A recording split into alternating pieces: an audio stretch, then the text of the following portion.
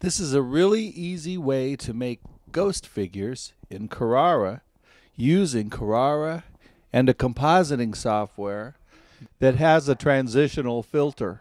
The first thing to do is to render the scene that includes the character that you want to be the ghost.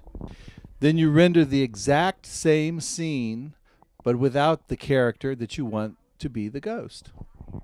Import the clips into your editing software and use the transitional filter.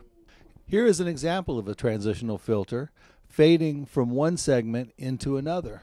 Usually it has a command such as fade in or fade out, or you could set it for a certain percentage of fade throughout the length of the two segments. So that's what you do, set it to say 70% or 40% until you get the effect you want, and you end up having a really good looking ghost. Obviously, you can also fade in and fade out until you have it look as if the ghost slowly appears into the scene and slowly disappears from the scene.